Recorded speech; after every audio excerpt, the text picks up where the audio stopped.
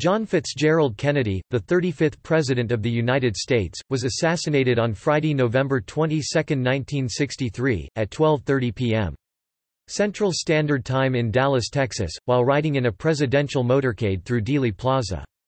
Kennedy was riding with his wife Jacqueline, Texas Governor John Connally, and Connally's wife Nellie when he was fatally shot by former U.S. Marine Lee Harvey Oswald firing an ambush from a nearby building. Governor Connally was seriously wounded in the attack. The motorcade rushed to Parkland Memorial Hospital where President Kennedy was pronounced dead about 30 minutes after the shooting. Connally recovered from his injuries. Oswald was arrested by the Dallas Police Department 70 minutes after the initial shooting. Oswald was charged under Texas state law with the murder of Kennedy as well as that of Dallas policeman J.D. Tippit, who had been fatally shot a short time after the assassination. At 11:21 a.m. Sunday, November 24, 1963, as live television cameras covered his transfer to the Dallas County Jail, Oswald was fatally shot in the basement of Dallas Police Headquarters by Dallas nightclub operator Jack Ruby. Oswald was taken to Parkland Memorial Hospital where he soon died. Ruby was convicted of Oswald's murder, though it was later overturned on appeal, and Ruby died in prison in 1967 while awaiting a new trial. After a 10-month investigation, the Warren Commission concluded that Oswald assassinated Kennedy, that Oswald had acted entirely alone, and that Ruby had acted alone in killing Oswald. Kennedy was the 8th U.S. president to die in office and the 4th following those of Lincoln, Garfield, and McKinley, and the most recent to be assassinated.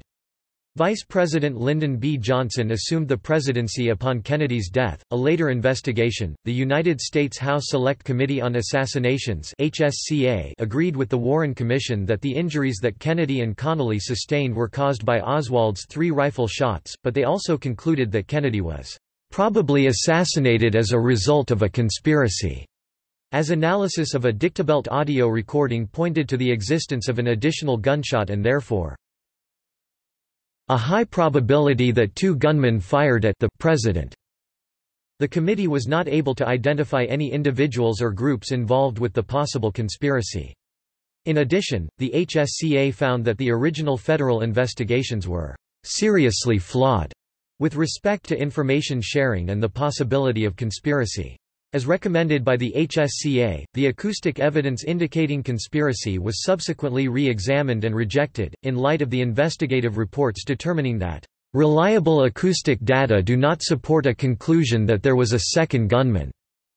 The U.S. Justice Department concluded active investigations and stated, "that no persuasive evidence can be identified to support the theory of a conspiracy in the assassination of President Kennedy." However, Kennedy's assassination is still the subject of widespread debate and has spawned numerous conspiracy theories and alternative scenarios. Polls conducted from 1966 to 2004 found that up to 80% of Americans suspected that there was a plot or cover-up.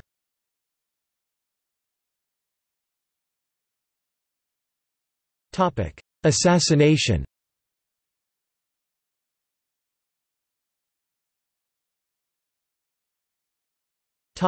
Background.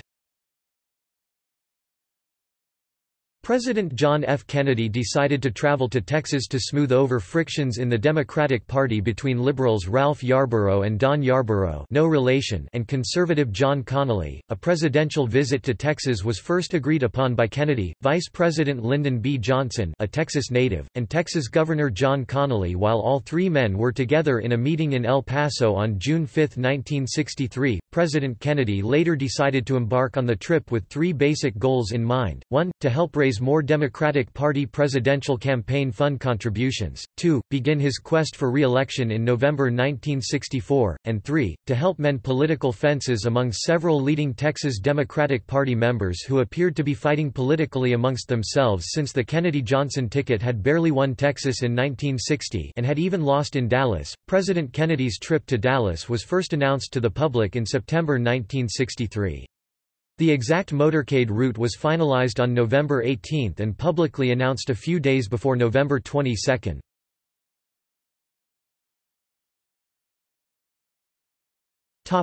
Route to Dealey Plaza.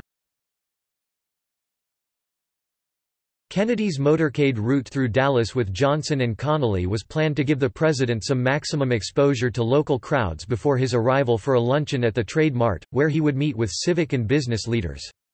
The White House staff informed the Secret Service that the president would arrive at Dallas Love Field from a short flight from Carswell Air Force Base in Fort Worth. The Dallas Trade Mart was preliminarily selected as the place for the luncheon, and Kenneth O'Donnell, President Kennedy's friend and appointments secretary, had selected it as the final destination on the motorcade route. Leaving from Dallas Love Field, the motorcade had been allotted 45 minutes to reach the Trade Mart at a planned arrival time of 12:15 p.m. The itinerary was designed to serve as a meandering 10-mile (16 km) route between the two places, and the motorcade vehicles could be driven slowly within the allotted time. Special Agent Winston G. Lawson, a member of the White House detail who acted as the advance Secret Service agent, and Secret Service Agent Forrest V. Sorrells, special agent in charge of the Dallas office, were the most active in planning the actual motorcade route. On November 14, both men attended a meeting at Love Field and drove over the route that Sorrells believed was best suited for the motorcade.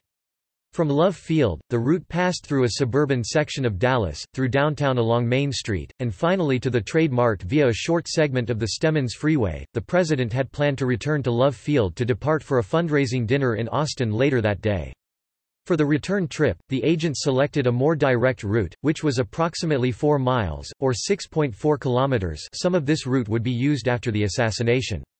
The planned route to the Trade Mart was widely reported in Dallas newspapers several days before the event. For the benefit of people who wished to view the motorcade, to pass directly through downtown Dallas, a route west along Main Street, rather than Elm Street, 1 block to the north, was chosen, since this was the traditional parade route and provided the maximal building and crowd views. The Main Street section of the route precluded a direct turn onto the Fort Worth Turnpike exit, which served also as the Stemmons Freeway exit, which was the route to the Trade Mart, as this exit was only accessible from Elm Street.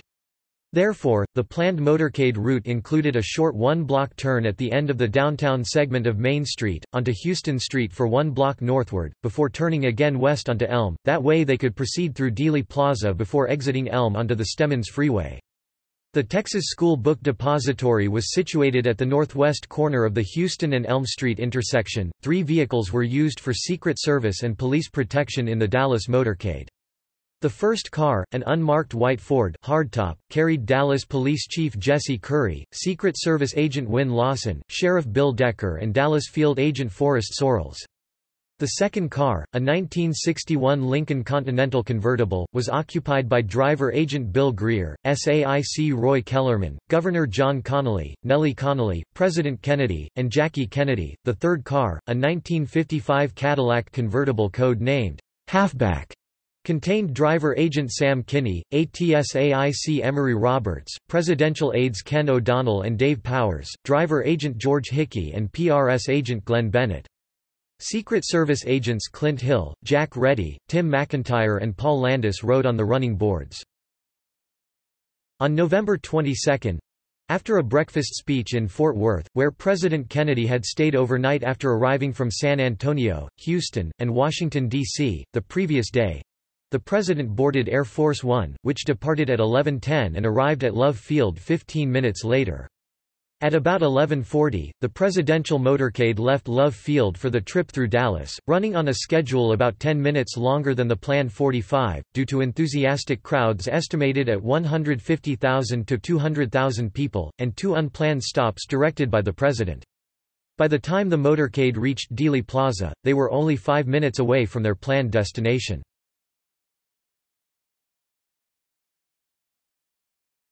The assassination.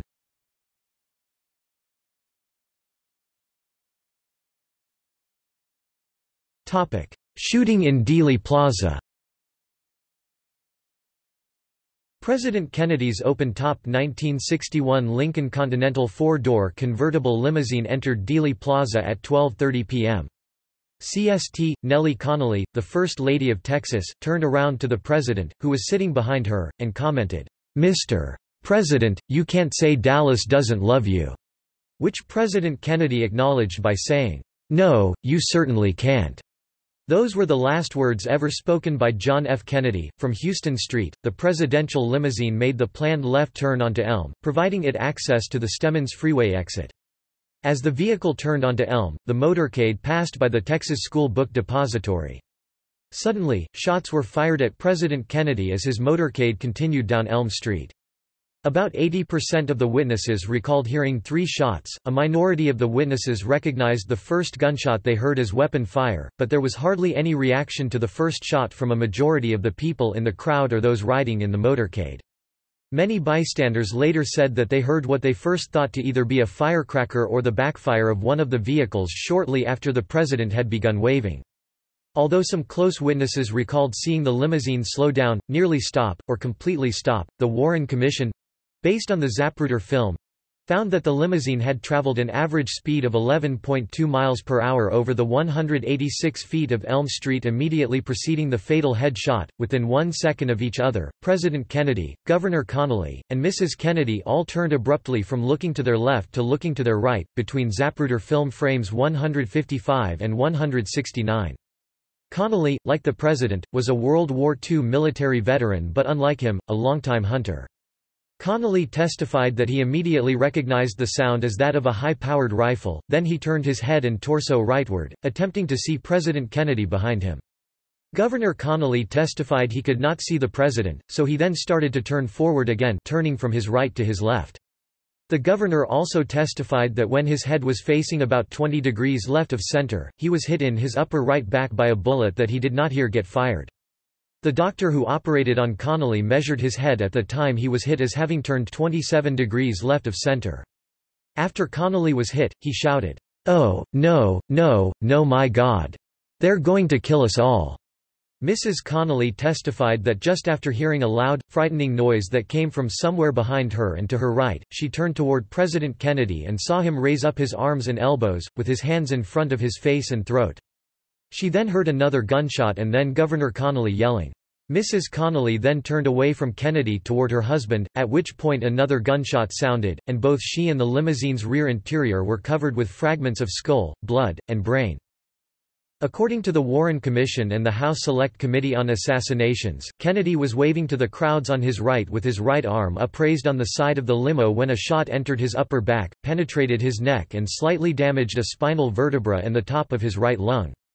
The bullet exited his throat nearly centerline just beneath his larynx and nicked the left side of his suit tie knot. He raised his elbows and clenched his fists in front of his face and neck, then leaned forward and left. Mrs. Kennedy, facing him, then put her arms around him in concern. Governor Connally also reacted after the same bullet penetrated his back just below his right armpit. The bullet created an oval-shaped entry wound, impacted and destroyed 4 inches of his right fifth rib, and exited his chest just below his right nipple. This created a 2.5-inch oval-shaped air-sucking chest wound. That same bullet then entered his arm just above his right wrist and cleanly shattered his right radius bone into 8 pieces. The bullet exited just below the wrist at the inner side of his right palm and finally lodged in his left inner thigh. The Warren Commission theorized that the single bullet struck sometime between Zapruder frames 210 and 225, while the House Select Committee theorized that it struck exactly at Zapruder frame 190. According to the Warren Commission, a second shot that struck the president was recorded at Zapruder film frame 313. The commission made no conclusion as to whether this was the second or third bullet fired. The presidential limousine then passed in front of the John Neely Bryan North Pergola concrete structure. The 2 investigative committees concluded that the second shot to hit the president entered the rear of his head. The House Select Committee placed the entry wound 4 inches higher than the Warren Commission placed it and passed in fragments through his skull. This created a large, roughly ovular, hole on the rear, right side of the head. The president's blood and fragments of his scalp, brain, and skull landed on the interior of the car, the inner and outer surfaces of the front glass windshield, the raised sun visors, the front engine hood, and the rear trunk lid. His blood and fragments also landed on the Secret Service follow-up car and its driver's left arm, as well on the motorcycle officers who were riding on both sides of the president just behind his vehicle. Secret Service Special Agent Clint Hill was riding on the left front running board of the follow-up car, which was immediately behind the presidential limousine. Hill testified that he heard one shot, then, as documented in other films and concurrent with Zapruder frame 308, he jumped off into Elm Street and ran forward to try to get on the limousine and protect the president. Hill testified to the Warren Commission that after he jumped into Elm Street, he heard 2 more shots. After the president was shot in the head, Mrs. Kennedy began climbing out onto the back of the limousine, though she later didn't have any recollection of doing so. Hill believed she was reaching for something, perhaps a piece of the president's skull. He jumped onto the back of the limousine while at the same time Mrs. Kennedy returned to her seat, and he clung to the car as it exited Dealey Plaza and accelerated, speeding to Parkland Memorial Hospital. After Mrs. Kennedy crawled back into her limousine seat, both Governor Connally and Mrs. Connally heard her repeatedly say, "They have killed my husband. I have his brains in my hand." In a long redacted interview for Life magazine days later, Mrs. Kennedy recalled, "All the ride to the hospital I kept bending over him saying, 'Jack, Jack, can you hear me? I love you, Jack.' I kept holding the top of his head down trying to keep the." The president's widow could not finish her sentence.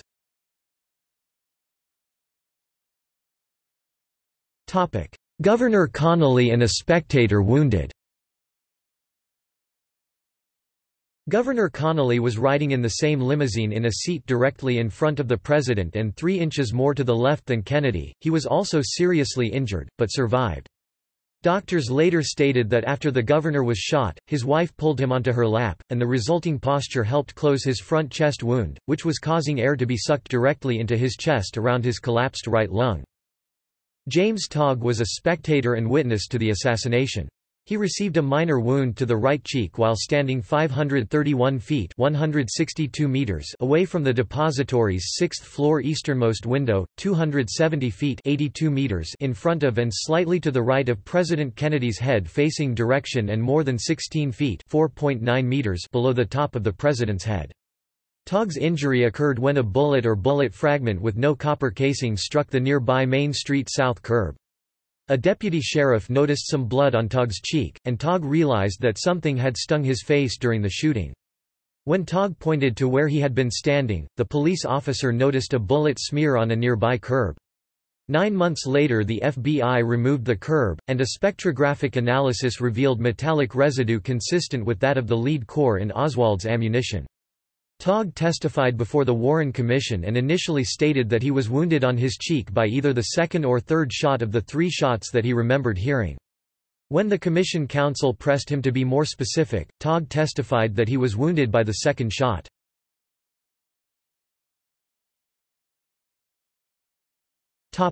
Aftermath in Dealey Plaza. The presidential limousine passed by the grassy knoll to the north of Elm Street at the time of the fatal head shot. As the motorcade left Dealey Plaza, police officers and spectators ran up the grassy hill and from the triple underpass, to the area behind a 5-foot (1.5 meters) high stockade fence atop the knoll, separating it from a parking lot. No sniper was found there. S.M. Holland, who had been watching the motorcade on the triple underpass, testified that, "Immediately after the shots were fired, he saw a puff of smoke arising from the trees right by the stockade fence and then ran around the corner where the overpass joined the fence, but did not see anyone running from that area." Lee Bowers, a railroad switchman who was sitting in a 2-story tower, had an unobstructed view of the rear of the stockade fence atop the grassy knoll during the shooting. He saw 4 men in the area between his tower and Elm Street. That included a middle-aged man and a younger man, standing 10 to 15 feet (3.0 to 4.6 meters) apart near the triple underpass, who did not seem to know each other, and 1 or 2 uniformed parking lot attendants. At the time of the shooting, he saw something out of the ordinary, a sort of milling around, which he could not identify. Bowers testified that one or both of the men were still there when motorcycle officer Clyde Haygood ran up the grassy knoll to the back of the fence.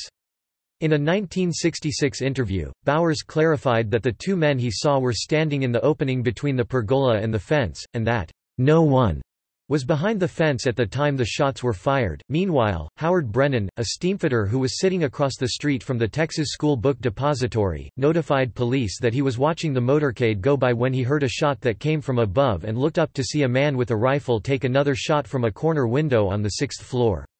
He said he had seen the same man looking out the window minutes earlier.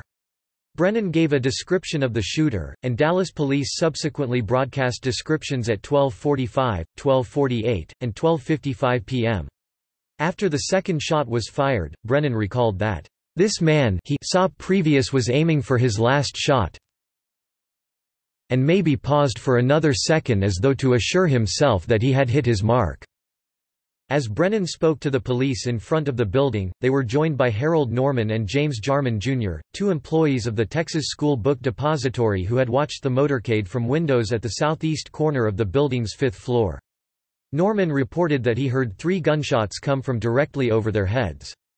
Norman also heard the sounds of a bolt-action rifle and cartridges dropping on the floor above them. Dallas police sealed off the exits from the Texas School Book Depository range approximately between 12:33 and 12:50 p.m. There were at least 104 ear witnesses in Dealey Plaza who were on record with an opinion as to the direction from which the shots came. 51.9% thought that all shots came from the Texas School Book Depository building. 31.7% thought that they came from either the grassy knoll or the triple underpass. 8.7% thought that each shot came from a location entirely distinct from the knoll or the depository. 4.8% believed that they heard shots from 2 locations, and 2.9% thought that the shots originated from a direction consistent with both the knoll and the depository. The Warren Commission additionally concluded that 3 shots were fired and said that a substantial majority of the witnesses stated that the shots were not evenly spaced. Most witnesses recalled that the second and third shots were bunched together.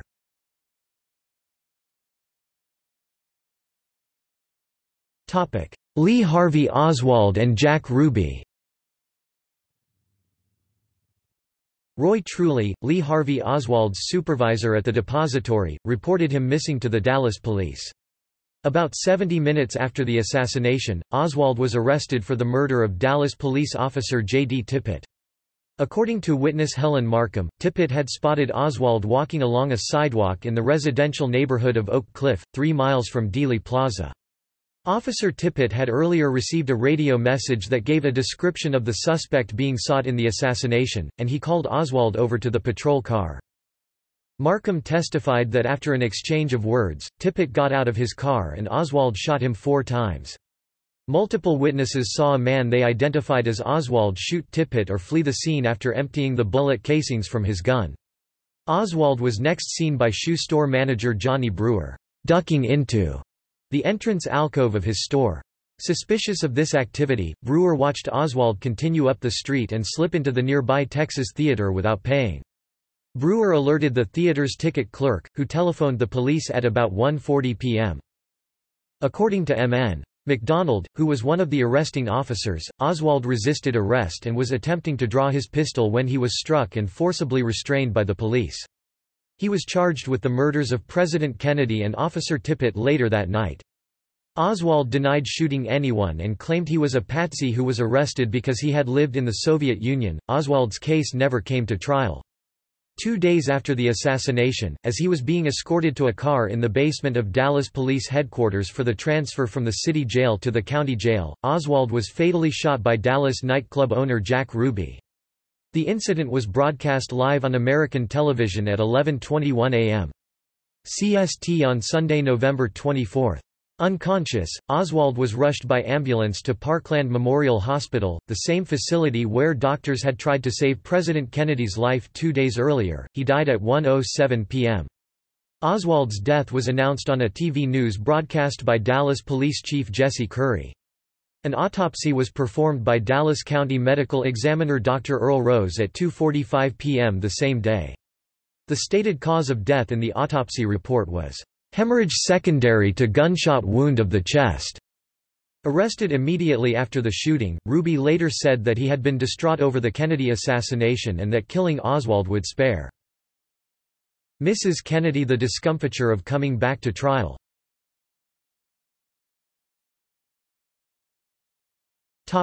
Carcano rifle.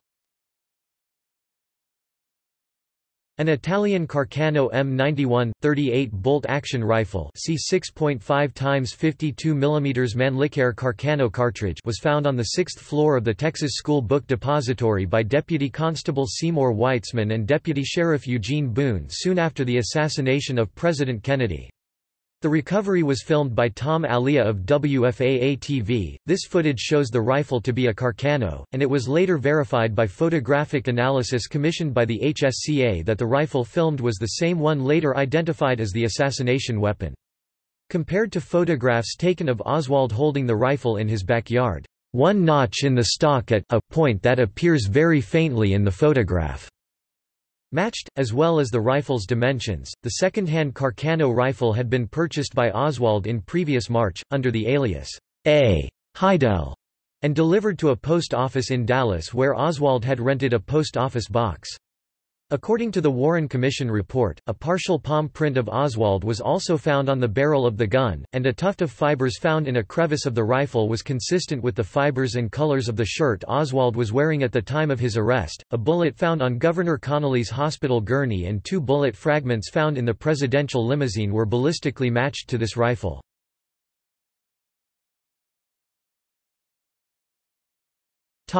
President Kennedy declared dead in the emergency room.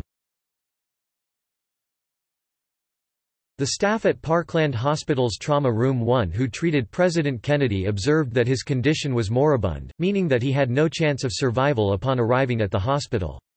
George Berkeley, the president's personal physician, stated that a gunshot wound to the skull was the cause of death.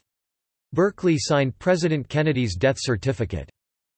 The president was pronounced dead at 1 p.m. CST 1900 Coordinated Universal Time after all heart activity had ceased. Father Oscar Huber administered the last rites of the Roman Catholic Church. Father Huber told the New York Times that the president was already dead by the time he arrived at the hospital, and he had to draw back a sheet covering the president's face to administer the sacrament of extreme unction. President Kennedy's death was officially announced by White House Acting Press Secretary Malcolm Kilduff at 1:33 p.m. CST 1933 Coordinated Universal Time. Kilduff was acting press secretary on the trip because Pierre Salinger was traveling to Japan with half the cabinet, including Secretary of State Dean Rusk. Governor Connally, meanwhile, was taken to emergency surgery, where he underwent 2 operations that day. Members of the president's security detail were attempting to remove Kennedy's body from the hospital when they briefly scuffled with Dallas officials, including Dallas County Coroner Earl Rose, who believed that he was legally obligated to perform an autopsy before the president's body was removed. The Secret Service pushed through and Rose eventually stepped aside.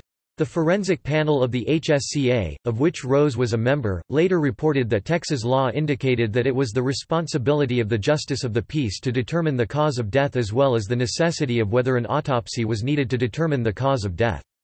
Theron Ward, a Justice of the Peace in Dallas County, signed the official record of inquest as well as a second certificate of death, a few minutes after 2 p.m. CST 2000 Coordinated Universal Time. Kennedy's dead body was taken from Parkland Hospital to Love Field. His casket was then loaded onto Air Force One through the rear door, where it remained at the rear of the passenger compartment in place of a removed row of seats. Johnson had accompanied Kennedy to Dallas and was riding 2 cars behind the president in the motorcade. The new president refused to leave for Washington without Kennedy's remains and his widow. At 2:38 p.m. CST 2038 Coordinated Universal Time, Lyndon Johnson, with Jacqueline Kennedy at his side, took the oath of office administered by federal judge Sarah T. Hughes on board Air Force One shortly before departing from Love Field for the flight back to Washington, D.C.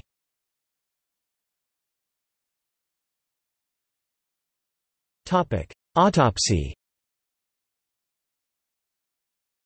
The autopsy was performed at the Bethesda Naval Hospital in Bethesda, Maryland. The procedure began at about 8 p.m. and ended at about midnight Est. The choice of autopsy hospital in the Washington, D.C. area was made at the request of Mrs. Kennedy, on the basis that John F. Kennedy had been a naval officer during World War II.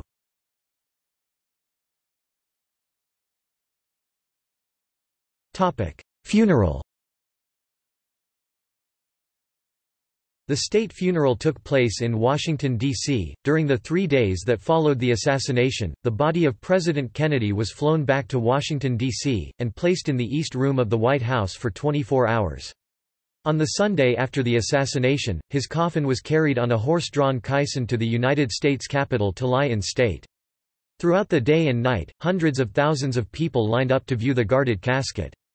Representatives from over 90 countries attended the state funeral on Monday, November 25. After the Requiem Mass at St. Matthew's Cathedral, the president was laid to rest 2.7 miles from the White House at Arlington National Cemetery in Virginia.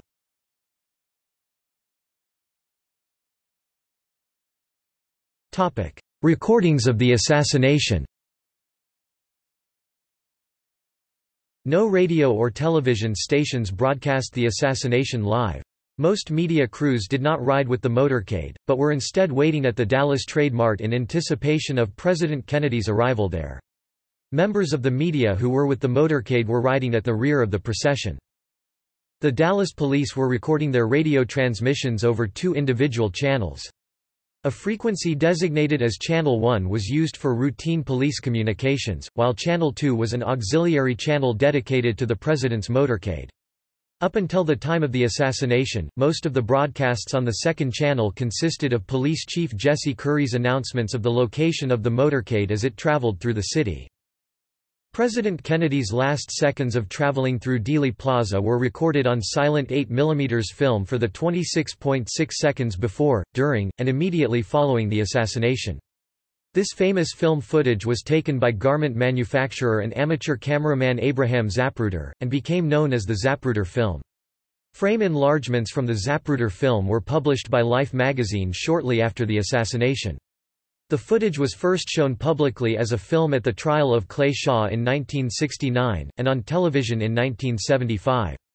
According to the Guinness Book of World Records, in 1999 an arbitration panel ordered the United States government to pay $615,384 per second of film to Zapruder's heirs for giving the film to the National Archives.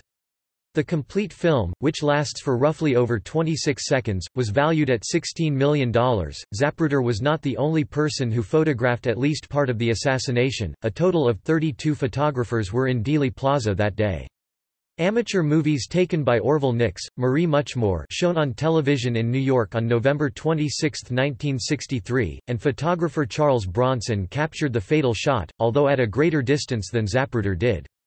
Other motion picture films were taken in Dealey Plaza at or around the time of the shooting by Robert Hughes, F. Mark Bell, Elsie Dorman, John Martin Jr., Patsy Paschal, Tina Towner, James Underwood, Dave Wegman, Mal Couch, Thomas Atkins, and an unknown woman in a blue dress on the south side of Elm Street. Still photos were taken by Philip Willis, Mary Moorman, Hugh W. Betzner Jr., Wilma Bond, Robert Croft, and many others.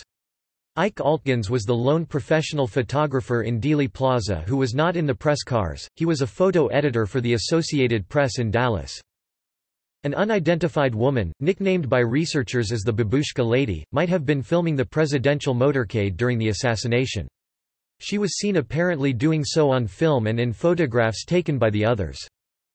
Previously unknown color footage filmed on the assassination day by George Jeffreys was released on February 19, 2007, by the Sixth Floor Museum. The film does not include the actual shooting, having been taken over 90 seconds beforehand and a couple of blocks away. The only detail relevant to the investigation of the assassination is a clear view of President Kennedy's bunched suit jacket, just below the collar, which has led to different calculations about how low in the back President Kennedy was first shot. See discussion above.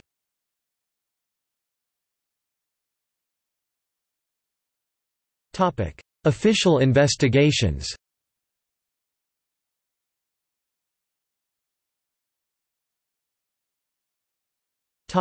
Dallas police. After the Dallas police arrested Oswald and collected physical evidence at the crime scenes, they held Oswald at their headquarters for interrogation. All afternoon, they asked Oswald about the Tippit shooting and the assassination of the president. They intermittently questioned him for approximately 12 hours between 2:30 p.m. on November 22 and 11 a.m. on November 24. Throughout this interrogation, Oswald denied any involvement with either Kennedy's assassination or patrolman Tippett's murder. Captain Fritz of the Homicide and Robbery Bureau did most of the questioning and kept only rudimentary notes. Days later, he wrote a report of the interrogation from notes he made afterwards. There were no stenographic or tape recordings. Representatives of other law enforcement agencies were also present, including the FBI and the Secret Service, and occasionally participated in the questioning. Several of the FBI agents who were present wrote contemporaneous reports of the interrogation. On the evening of the assassination, Dallas police performed paraffin tests on Oswald's hands and right cheek in an apparent effort to determine, by means of a scientific test, whether or not he had recently fired a weapon. The results were positive for the hands and negative for the right cheek. These tests were unreliable, and the Warren Commission did not rely on the results of the test in making their findings. Oswald provided little information during his questioning by police. When confronted with evidence that he could not explain, he resorted to statements that were found to be false.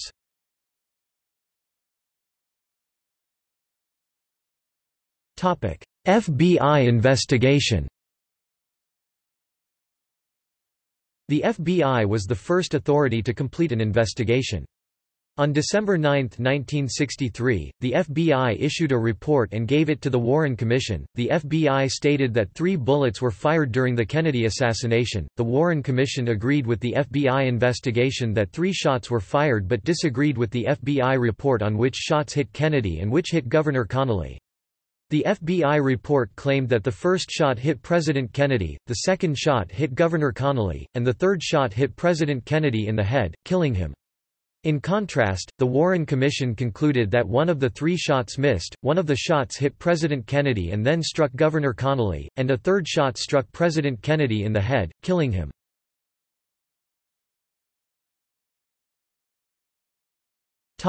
Warren Commission.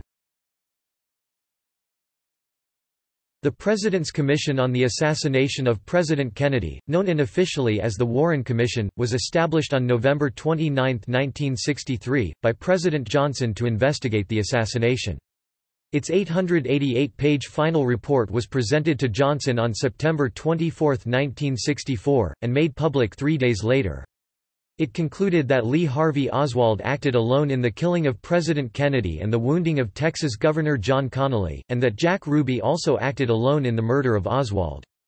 The Commission's findings have since proven controversial and been both challenged and supported by later studies. The Commission took its unofficial name, the Warren Commission, from its chairman, Chief Justice Earl Warren. According to published transcripts of Johnson's presidential phone conversations, some major officials were opposed to forming such a commission, and several commission members took part only with extreme reluctance.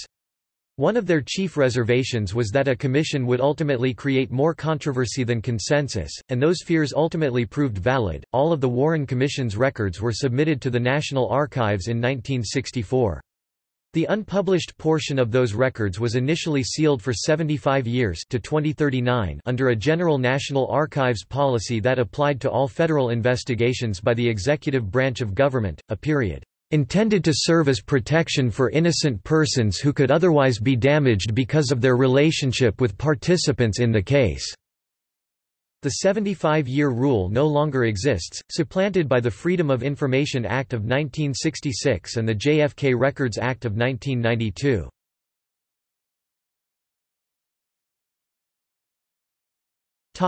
Ramsey-Clark panel. In 1968, a panel of 4 medical experts appointed by Attorney General Ramsey Clark met in Washington, D.C., to examine various photographs, X-ray films, documents, and other evidence about the death of President Kennedy. The Clark panel determined that President Kennedy was struck by 2 bullets fired from above and behind him, one of which traversed the base of the neck on the right side without striking bone and the other of which entered the skull from behind and destroyed its upper right side.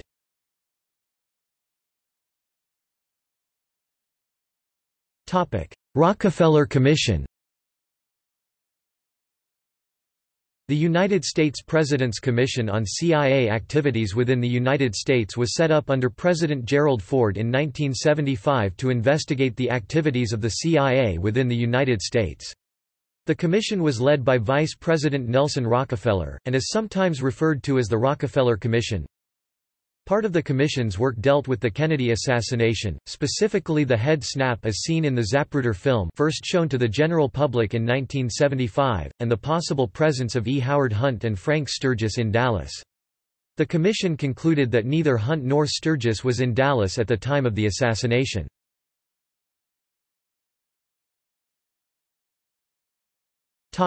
Church Committee.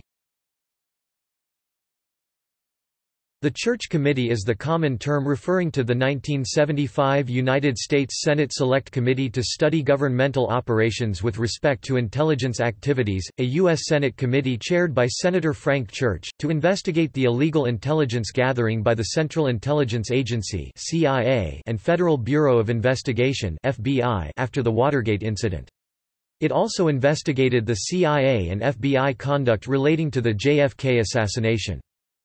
Their report concluded that the investigation on the assassination by FBI and CIA were fundamentally deficient and the facts that have greatly affected the investigation had not been forwarded to the Warren Commission by the agencies. The report hinted that there was a possibility that senior officials in both agencies made conscious decisions not to disclose potentially important information.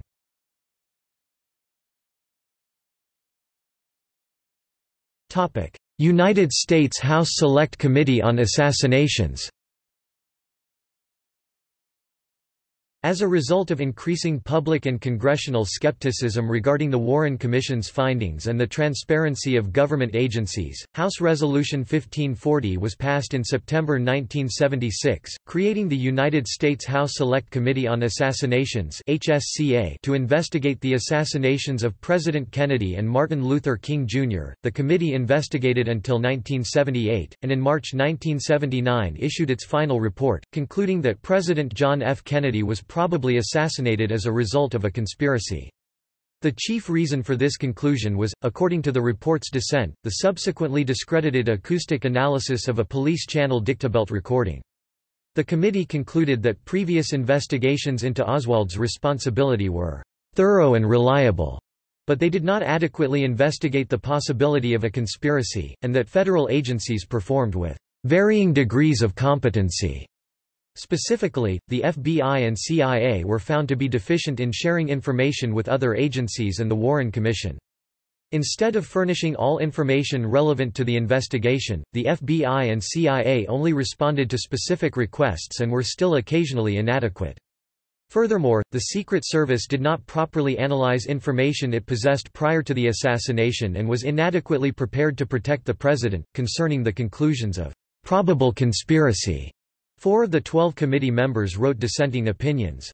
In accordance with the recommendations of the HSCA, the dictabelt recording and acoustic evidence of a second assassin was subsequently re-examined. In light of investigative reports from the FBI's Technical Services Division and a specially appointed National Academy of Sciences committee determining that reliable acoustic data do not support a conclusion that there was a second gunman, the Justice Department concluded that no persuasive evidence can be identified to support the theory of a conspiracy in the assassination of President Kennedy. Although the final report and supporting volumes of the HSCA was publicly released, the working papers and primary documents were sealed until 2029 under congressional rules and only partially released as part of the 1992 JFK Act.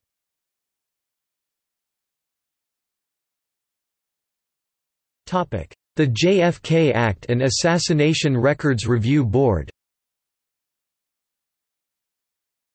In 1992, the popular but controversial movie JFK had renewed public interest in the assassination and particularly in the still classified documents referenced in the film's postscript. Largely in response to the film, Congress passed the JFK Act, or President John F. Kennedy Assassination Records Collection Act of 1992. The goal of the legislation was to collect at the National Archives and make publicly available all of the assassination-related records held by federal and state government agencies, private citizens and various other organizations. The JFK Act also mandated the creation of an independent office, the Assassination Records Review Board, to review the submitted records for completeness and continued secrecy. The review board was not commissioned to make any findings or conclusions regarding the assassination, just to collect and release all related documents. From 1994 until 1998, the Assassination Records Review Board gathered and unsealed about 60,000 documents, consisting of over 4 million pages. Government agencies requested that some records remain classified, and these were reviewed under Section 6 criteria of the JFK Act. There were 29,420 such records, and all of them were fully or partially released, with stringent requirements for redaction. All remaining assassination-related records, approximately 5,000 pages, were scheduled to be released by October 26, 2017, with the exception of documents certified for continued postponement by the President under the following conditions. 1. Continued postponement is made necessary by an identifiable harm to the military, defense, intelligence operations, law enforcement, or conduct of foreign relations. And 2. The identifiable harm is of such gravity that it outweighs the public interest in disclosure. There is some concern among researchers that significant records, particularly those of the CIA, may still remain classified after 2017. Although these documents may include interesting historical information, all of the records were examined by the review board and were not determined to impact the facts of the Kennedy assassination. President Donald Trump said in October 2017 that he would not block the release of documents.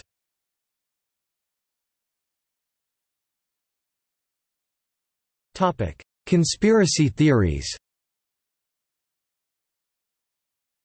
Many conspiracy theories posit that the assassination involved people or organizations in addition to Lee Harvey Oswald. Most current theories put forth a criminal conspiracy involving parties as varied as the CIA, the Mafia, Vice President Johnson, Cuban President Fidel Castro, the KGB, or some combination of those entities. Public opinion polls have consistently shown that a majority of Americans believe there was a conspiracy to kill Kennedy. Gallup polls have also found that only 20 to 30% of the population believe that Oswald had acted alone. These polls also show that there is no agreement on who else may have been involved.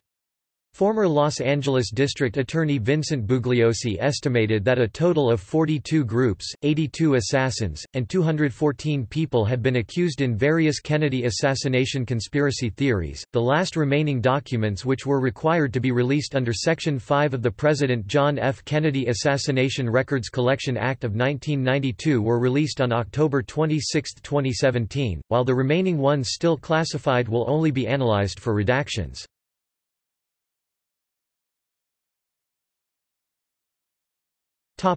Reaction to the assassination. The assassination evoked stunned reactions worldwide. The first hour after the shooting was a time of great confusion before the president's death was announced. The incident took place during the Cold War, and it was at first unclear whether the shooting might be part of a larger attack upon the United States. There was also concern whether Vice President Johnson, who had been riding 2 cars behind in the motorcade, was safe. The news shocked the nation. People wept openly and gathered in department stores to watch the television coverage, while others prayed. Traffic in some areas came to a halt as the news spread from car to car. Schools across the United States dismissed their students early. Anger against Texas and Texans was reported from some individuals. Various Cleveland Browns fans, for example, carried signs at the next Sunday's home game against the Dallas Cowboys decrying the city of Dallas as having killed the president. However, there were also instances of Kennedy's opponents cheering the assassination. A journalist reported rejoicing in the streets of Amarillo, with a woman crying out, "Hey, great, JFK's croaked." The event left a lasting impression on many worldwide. As with the December 7, 1941 attack on Pearl Harbor before it and the September 11 attacks after it, asking, "Where were you when you heard about President Kennedy's assassination?" would become a common topic of discussion.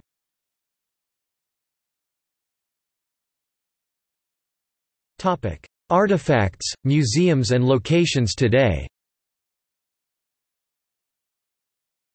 The plane that served as Air Force One at the time of the assassination is on display at the National Museum of the United States Air Force in Dayton, Ohio. The museum offers tours of the aircraft that include the rear of the aircraft where President Kennedy's casket was placed and the location where Mrs. Kennedy stood in her blood-stained pink dress while Vice President Johnson was sworn in as president. The 1961 Lincoln Continental limousine is on display at the Henry Ford Museum in Dearborn, Michigan. Equipment including a gurney from the trauma room at Parkland Memorial Hospital, where President Kennedy was pronounced dead, was purchased from the hospital by the federal government in 1973 and is now stored by the National Archives at an underground facility in Lenexa, Kansas. The First Lady's pink suit, the autopsy report, X-rays and President Kennedy's blood-stained jacket, shirt and tie worn during the assassination are stored in the National Archives facility in College Park, Maryland, with access controlled by a representative of the Kennedy family. The rifle used by Oswald, his diary, revolver, bullet fragments, and the windshield of Kennedy's limousine are also stored by the archives. The Lincoln catafalque, which President Kennedy's coffin rested on while he lay in state in the Capitol, is on display at the United States Capitol Visitor Center. On October 12, 1993, the 3-acre park within Dealey Plaza, the buildings facing it, the overpass, and a portion of the adjacent railyard, including the railroad switching tower, were designated part of the Dealey Plaza Historic District by the National Park Service. Much of the area is accessible to visitors, including the park and grassy knoll. Elm Street is still an active city thoroughfare, and a large X in the middle of the road marks the approximate spot of the presidential limousine when the shots rang out. The Texas School Book Depository and its sixth-floor museum now draw over 325,000 visitors each year to Dealey Plaza. The museum is operated by the Dallas County Historical Foundation. The sixth floor of the building contains a recreation of the sniper's nest that was used by Oswald. The sixth floor museum also manages the John Fitzgerald Kennedy Memorial located 1 block east of Dealey Plaza. The historic Auto Attractions Museum in Roscoe, Illinois has permanently displayed items related to the assassination, including the catalog that Oswald used to order the rifle, a hat and jacket that belonged to Jack Ruby and the shoes he wore when he shot Oswald, as well as a window from the Texas School Book Depository. The Texas State Archives have the clothes that Governor Connally wore on November 22, 1963.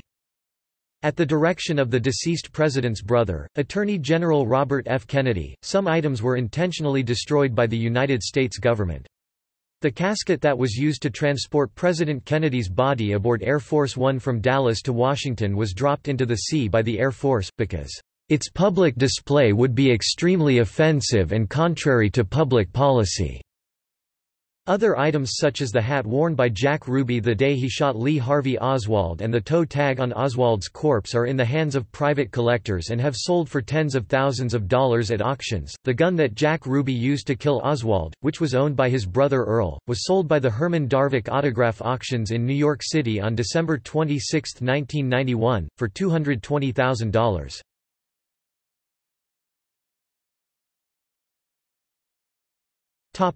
See also: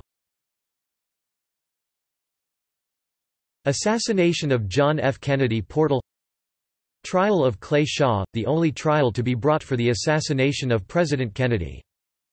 Assassination of Robert F. Kennedy, Assassination of John F. Kennedy in popular culture, Kennedy curse, Assassination of Abraham Lincoln, Assassination of James A.